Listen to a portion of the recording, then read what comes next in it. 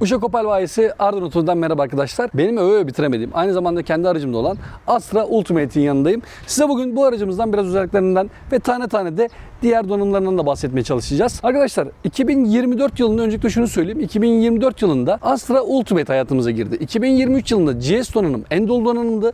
2024 yılında ise GS donanım orta paket haline dönüştü. Ultimate ise artık 2024 yılında en dolu paketimiz anlamına geliyor. Evet, bu muhteşem aracımız arkadaşlar, hemen videonun başında da söyleyeyim. Haziran ayındayız. Haziran ayına özel arkadaşlar bu aracı engelli indirimde sahip olabiliyorsunuz. Aracımızın diğer donanım özelliklerine baktığımız zaman ise isterseniz öncelikle motordan başlayalım. Arkadaşlar motor olaraktan Astra versiyonlarımızda dizel seçeneği bulunmuyor. Benzinli ve aynı zamanda elektrikli versiyonlar bulunuyor. Bugün yanında olduğumuz aracımız ise benzinli versiyonumuz. Benzinli versiyonlarımızda ise motorlarımız 1.2 130 beygir 230 Nm torka sahip. Aynı zamanda şanzıman olarak ise 8'leri tam otomatik tork konvertörlü şanzımanla birlikte geliyor. Yakıt tüketim verileri olsun, sıfırdan 100'e hızlanmaları olsun, hepsini yan tarafa yazıyoruz arkadaşlar. Oradan da gönül rahatlığıyla bakabilirsiniz. Ve bu motorla alakalı olaraktan motorun çekmeyeceği gibi bir düşünceler var arkadaşlar. Bununla alakalı olaraktan bir tane Grandland videomuz var. Hatta sağ üstte linkini koyuyoruz. Orada başka bir markanın 160 beygir güce sahip bir modeliyle beraber hem yokuş rampa testini yaptık. Aynı zamanda da düz yol testi olaraktan yaptık. Motor gayet başarılı. Bugün 160 beygir 1.6 olan bir modele göre 1.5 boy bile fark attı. Çok başarılı bir motor arkadaşlar. Ve yakıt tüketimlerini de yan taraftan görüyorsunuz. Çok güzel bir yakıt değeri var. Yani bazı markaların dizel versiyonlarının uzun yolda yaktığından bile daha az yakan bir 4 yıl üst üste de ödül almış çok güzel bir motor bulunuyor. Evet, motordan değindikten sonra şimdi bu muhteşem aracın arkadaşlar biraz da artık özelliklerinden değinmeye çalışayım sizlere. Evet arkadaşlar, donanım özellikler. Her zaman yaptığımız gibi nereden başlıyoruz? Ön tamponumuzdan başlıyoruz ve farlarımızdan devam ediyoruz.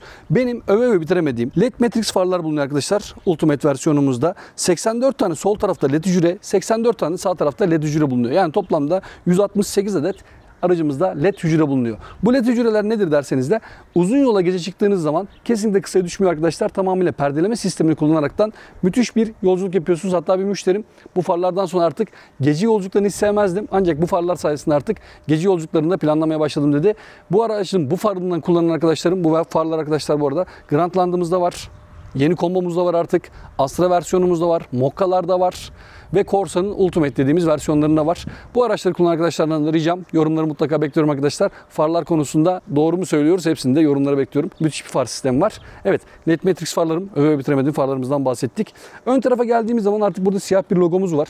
Siyah logomuzun altında ise burada HD kalitede çok güzel bir kamera var. Kameraya baktığımız zaman önde, birazdan deneyeceğim, aynaların altında ve aynı zamanda da arka tarafta da kameramız bulunuyor arkadaşlar. Alt tarafta klasik artık diyebileceğim şurada bir Opel vizör tasarımımız bulunuyor. Sol ön tarafta ve sağ ön tarafta ise LED sis farlarımız var. Sarı değil arkadaşlar, beyaz LED sis farlarımız var. Ön tarafta ön park sensörlerimiz yer alıyor. Bir de arkadaşlar burada siyah bir tane kapak görüyoruz. Şurada. Bu kapağın arkasında arkadaşlar radar bazlı acil fren destek sisteminin modülü bulunuyor. Yani araç kamera bazlı frenleme değil, radar bazlı acil fren destek sistemi bulunuyor. Bu video yayınlandığı zaman belki devreye girmiş de olabilir. 7 Temmuz'da malum yeni bir yasa çıkıyor arkadaşlar. 7 Temmuz'da bazı özellikleri olmayan araçların Türkiye'ye giremeyeceği bilgisi gelmişti. Bunu da takip edenler mutlaka bilecektir. Ancak Astra versiyonlarımız kesinlikle buna takılmıyor. Çünkü aracımızda radar bazlı acil fren destek sistemi, yaya frenleme, araç frenleme, şerit korumu gibi, trafik levha okuyucu gibi özelliklerin hepsi ise standart olarak bulunuyor.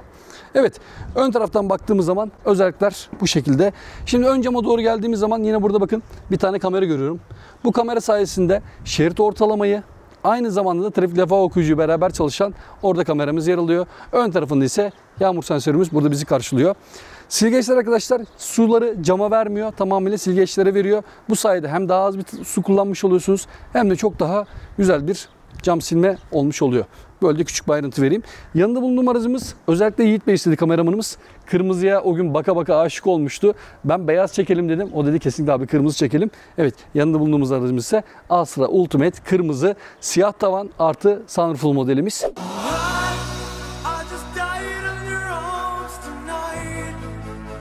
Burada 18 alüminyum alaşımlı jantlar görüyoruz arkadaşlar. Lastik ebadı ise 225-40-18 olarak gözüküyor. Burada gördüğünüz gibi bazı kapaklar var. Bu kapakları sökebiliyorsunuz. Jantın şeklini değiştirmiş oluyoruz.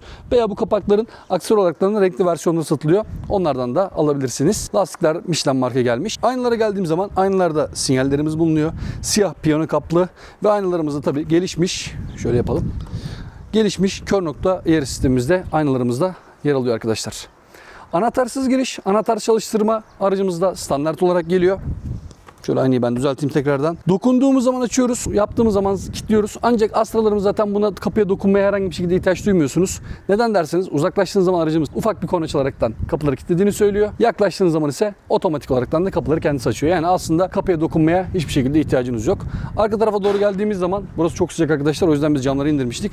Arka tarafta karartılmış arka camlarımız bulunuyor. Bu aracımız direkt Opel'in ana merkezi dediğimiz Rüsselsheim fabrikasından çıkan bir aracımız ve bunu kadın tasarımcılar dizayn etmişti. O yüzden de aracın her tarafında küçük küçük nüanslar görüyoruz. Burada bu tarzda çizgiler. Alt tarafta şu Opel'in standart dediğimiz çizgisi gibi çizgiler de yine araçta da bol bol yer alıyor. Tavana doğru baktığımız zaman sunroof'tan bahsettim. Siyah tavandan bahsettim. Burada bir tane de görüyoruz ki köpek balığı yüzgeci antenimiz bulunuyor arkadaşlar. Arka taraf geldiğimiz zaman burada dik şekilde yerleştirilmiş, herkesin çok sevmiş olduğu burada bir 3. stopumuz yer alıyor. Yine LED stoplarımız var. Bu araçta isterseniz baştan şunu söyleyeyim arkadaşlar. Herhangi bir şekilde normal bir aydınlatma kullanılmamış. Komple araçta geri vites ışığımızdan sis farımıza kadar hepsi tamamıyla LED sistemle döşenmiş. LED'lerimiz de her tarafta yer alıyor. Yine burada Opel'de Astra yazımız siyah bir şekilde ortada yer alıyor. Siyah da Opel logomuz burada. Geri görüş kameramız burada yer alıyor. Yanında ise bir tane çubuk görüyoruz arkadaşlar. Çok güzel işe yarayan bir çubuğumuz. Neden derseniz geri görüş kamerası yıkama sistemi var. Kameramız malum dışarıda. Kirlendiği zaman tek bir tuşa basaraktan kameramızı yıkıyoruz. Ve çok da güzel de yıkıyor. Kendinde de var araçtan. Deniyorum, bakıyorum, kullanıyorum. Çok güzel bir kamera yıkama sistemi var. Bagajı açtığımız zaman arkadaşlar burada çift katlı bir bagaj görüyoruz. Şu şekilde. Bunu isterseniz alt tarafını doldurabilirsiniz. En altta ise stepne yer almıyor. Stepnenin olduğu yerde diğer tamir kitleri bulunuyor. Ancak etrafı boş olduğu için de buralarda gayet malzeme koyabileceğiniz güzel bir alan haline gelmiş. Ki ben kendi aracımda burayı kullanıyorum. Çok güzel, faydalı oluyor. Burayı kapattım. Bunu da çıkartıp uzun yola giderken kenara alabilirsiniz. Bagajı genişletmek için veya şehir içinde kullanıyorsanızsa. Mesela şimdi burada paspasları görüyoruz. Aşağıya sakladım. İlk yardım seti, yangın söndürme tüpünü aldım. Bunu da aşağıya sakladım ve kapattım. Aracımızın sol tarafında ise burada küçük bir LED aydınlatma var. İzofix sürücü koltuğu bağlantılarımız bagaja erişim bölümünde yine buradan da görebiliyoruz. Bagajdan söyleyebileceklerimiz bu kadar arkadaşlar. Aracın önden, sol yanından biraz tanıtımını yaptık. Aracımızın sağ tarafına geldiğimiz zaman ise burada büyükçe bir yakıt kapağı görüyoruz. Çünkü aracımızın aynı zamanda elektrikli versiyonu da var. Elektrikli versiyon demişken de hemen şunu diyeyim. Özellikleri aynı arkadaşlar elektrikli de. Sadece ne yok derseniz hafızalı koltuk sistemi yok. Geri kalan head-up display'di, LED matrix'ti. Bütün özellikler ise elektrikli ile benzinli birebir aynı. Bunun avantajı ne olacak? Bazı markalar elektrikli araçların görüntüleri, şekilleri her şey çok farklı oluyor. Yedek parça problemi olduğu zaman ise onlar da sadece onun için üretildiği için problem yaşanabilir. Ancak elektrikli ve benzinli olanlar bizim hep aynı dizayn olduğu için yarın yakıt kapağı lazım oldu. Benzinlisinkini alın, takın diyebilirim de. Yakıt kapağını açıyoruz. Elektrikler de burada. Elektrik ünitesi oluyor. Benzinli aracımız olduğu için de burada benzin kapağını görüyoruz. Evet, kırmızı arkadaşlar iddialı bir renk. Ancak çok yakışan, çok güzel duran bir renk. Tabi bu aracımızda beyaz rengimiz var, gri rengimiz var, kırmızı var, füme var, siyah var. Bu tarzda renkler bulunuyor. Buradan da artık zevkler ve renklerdir. Siz hangisine uygun görürseniz. Şimdi isterseniz her zaman yaptığımız gibi ne yapıyoruz? Arka koltuklara geçelim. Diz mesafesi, baş mesafesini kontrol edelim. Evet arkadaşlar, Astra'mızın arka koltuğuna oturduk. Tabi her zaman yaptığımız gibi sürücü ön koltuğunu da kendi boyuma göre ayarladım. Bu arada boyumu söyleyeyim. 1.92 boyundayım arkadaşlar. Yani ön tarafı kendim ayarladım. Arka taraftaki baş ve diz mesafesine bakıyoruz. Dik oturduğum zaman burada bir parmaklık mesafe kalıyor. Biraz yayılarak oturduğum zaman ise yine ben bu araçta önde bile 1.91 olsa yine rahat bir yolculuk yaparım. Burada tabii kol dayamayı da geçmemek lazım. Güzel bir konfor sağlıyor. Koltuklarımız arkadaşlar Alcantara bir döşeme var. Çok kaliteli bir döşeme var burada. Zaten dokunduğunuz zaman siz de hissedeceksiniz. Orta bölümler deri. Buralar ise Alcantara olarak tercih edilmiş. Ortada küçük de olsa bir şaft tüneli var arkadaşlar. Yani şu kadar bir şaft tüneli de burada bulunuyor. Arkada havalandırma menfezleri var. Buradan açıp kapatabiliyorsunuz. Ancak 3 bölgeli değil, 2 bölgeli bir dijital klima var arkadaşlar. Araçta buradan da havalandırma menfezlerini görürüz. Arka taraftakileri Opel düşünmüş. Buraya ekstra bir tane de Type-C çıkışı eklemiş. Koltukların arkası deri kaplı. Burada da yine malzeme koyma bölümleri bulunuyor. Bunları da bu şekilde göstermiş olalım. Baş mesafesi olaraktan 2 parmaklık bir baş mesafem var arkadaşlar. Buralarda yine LED aydınlatmalarım var. Bir de izleyicilerin çoğunun hoşuna gidecek olan ne var? Tutma yerleri var arkadaşlar. 4 tarafta da tutma yeri bulunuyor. Arka tarafı böyle bahsedeyim arkadaşlar. Koltuğu ayarladık. Arka tarafında Alcantara ve derilerinden bahsettik. Şimdi sağ ön yolcu koltuğundan devam edelim. Sağ ön yolcu koltuğundayız. Şimdi burada arkadaşlar koltuklarda bir AGR sertifikası görüyoruz. Almanya Sır Sağlayan Üst tarafından onaylanmış ortopedik bir koltuk olarak geçiyor. Ve koltuk rahatlığında uzun yola çıktığınız zaman rahat ve çok başarılı olduğunu da beraber göreceksiniz. Ve aynı zamanda burada ekstra bir baldır desteği uzantısı var. Baldır desteği uzantımız elektrikli. Yükseltip alçaltabiliyoruz. Ve burada da aynı zamanda sağ taraftaki içinde elektrikli bel yastığı bulunuyor. Koltuk yükselip alçalmayırsa burada manuel bizi karşılıyor. Bir de arkadaşlar Ultimate'lerde artık şurada gördüğünüz gibi kapı eşiğinde Ultimate yazısı var. şık olmuş. Şimdi ben koltuğu biraz daha geri alıyorum. Bir de burada arkadaşlar şöyle havalandırma menfezleri var. Şık bir şekilde burada duruyor. Burada karbon detaylar, burada gri detaylarımız var. Torpidoyu açalım.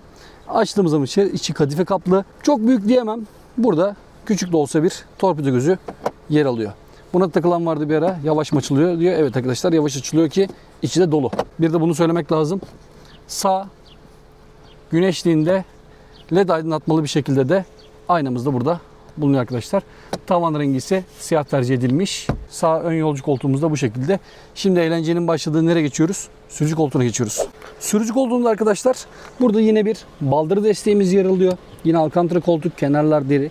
Yine AGR sertifikamız ve burada 2 tane hafızamız var arkadaşlar. Ben kendime göre ayarladım. 1'e basıyorum. Eşim 2'ye basıyor. Hem bu sayede aynalarda hafızalı olmuş oluyor. Aynı zamanda koltukta. Bir de koltuk arkadaşlar inme binme yardımcısı var. Araçtan inerken koltuğumuz geri geliyor. Bindiğimiz zaman ise tekrardan hafızalı olan bölüme yer alıyor. İnerken de çok rahatlık veriyor koltuğumuz. Yine elektrikli bel yastığımız, yükselip alçalmamız. Artık koltuğumuz komple burada elektrikli yer verilmiş. Evet, koltuktan da bahsettik. Sürücü kapısında arkadaşlar 4 cam otomatiğini görüyoruz. Arka cam çocuk kilidini görüyoruz. Sağa aldım sağ ayna kontrol için. Sola aldım sol ayna kontrol için. Bir de arkadaşlar dik durduğu zaman ise birazdan gösterecek olduğum head-up display'i yükseklik ve alçaklık ayarında buradaki tuşumuzdan yapıyoruz. Ön camdaki head-up display'in ayarı için. Şimdi sürücü koltuğuna geçelim. Artık ekranlarımızdan bahsedelim. Evet arkadaşlar, artık sürücü koltuğuna geldik. Hafızalı koltuğumuzdan bahsettik. Burada hazır açıkken de ben size kamera sisteminden biraz bahsedeyim. Mesela şu anda ön tarafı görüyoruz. Direksiyonu tam sağ yaptığım zaman kameramız da sağ tarafa dönüyor. Sol tarafa yaptığım zaman ise kameramızın açısı yine sol tarafa. Yani ön ve arka kameralar açı olaraktan hareket edebiliyor arkadaşlar. Ve şimdi öne bastım, önü görüyorum. Sağa bastım, aynanın altını görüyorum. Sola bastım, sol tarafı görüyorum. Arkaya bastığım zaman ise tamamıyla arkayı gördüm. Yine direksiyonu çevirdiğim zaman gördüğünüz gibi kameramızda. Mesela şuradaki aracı görmüyordu transiti. Şimdi ise görüyoruz. Böyle de bir nüans söyleyeyim. Şuradaki çevirdiğim zaman görünen çubuk ise kamera yıkama sisteminin çubuğudur arkadaşlar. Evet. Müthiş bir kalitede bir kamera. Şuradan devam edeyim isterseniz bu sefer. Sağ koltuğumuzda 3 kademeli koltuk ısıtma tuşumuz burada yer alıyor. Ön cam ısıtma tuşumuz, klimanın kısa yolu, ana ekran, araç ayarları, direksiyon ısıtma ve sol taraftakinin koltuk ısıtma bölümleri. Klimayı burada yükseltip alçaltabilirsiniz. Oto bölümü, AC, klimayı açıp kapatma bölümü, ön cam havalandırması, arka camda rezistans ise tuşları burada yer alıyor. Klimanın burada gördüğünüz gibi derece ayarlarını yapamıyorsunuz. Ancak buradan yaptığınız zaman burada çıkıyor veya direkt klima tuşuna basaraktan da klimayı Saynik diyelim. İki tarafı da eşitledim. Bu tarzda da ayarlarını da buradan da yapabiliyorsunuz. Koltuk ısıtma ve direksiyon ısıtma bölümüne geldiğimiz zaman ise koltuk ısıtmaları ve direksiyon ısıtmayı da buradan da açıp kapatabiliyorsunuz arkadaşlar. Burada 10 inçlik çok güzel bir ekran var ve aracımızda tabii neyimiz var? TomTom marka navigasyon bulunuyor. Bunu İstanbul'a giderken kullanma imkanım oldu. Çok başarılı çalışıyor. Yönlendirmelerde ekstra yanında bir ekran çıkıyor. Oradan bize rotayı gösteriyor. Çok başarılı bir navigasyon olmuş burada. Şimdi buradan aşağı indirdiğimiz zaman head-up display'i kapatıp açma tuşumuz, parlaklık gibi ayarlar var. 3 parmak yapıp kısa yolları geçebilirsiniz. Ayarlara geldiğim zaman ise buradan kişiselleştirmeler yer alıyor. Ekran kişiselleştirme dedim. Sürücü bilgi özelleştir dedim. Burada dedim ki üst tarafta yani head-up display'imizde şerit korumayı görmek istiyorum. Aşağı tarafta şerit koruma, yukarıda ise navigasyonu görmek istiyorum dedim. Buradan da bu tarz ayarlarımızı yapabiliyoruz. Araçta navigasyona geçmeden şuraya göstereyim. Buradan dokunma ekranını özelleştir diyerekten de bu sefer buradaki ekranı arkadaşlar istediğiniz gibi tasarlayabiliyorsunuz. Burada ayarımızı da yapabilirsiniz. Ekranlarımızın hassasiyeti çok güzel. Dokunma ise gayet başarılı. Head-up display yine bitiremeyeceğimiz bir özellikler arasına giriyor. Şimdi navigasyonu burada açtım arkadaşlar. Burada da navigasyonu görebiliyorum. Artı şu anda head-up display'i size göstermem zor olacaktır. Çünkü sürücü görebiliyor bunu.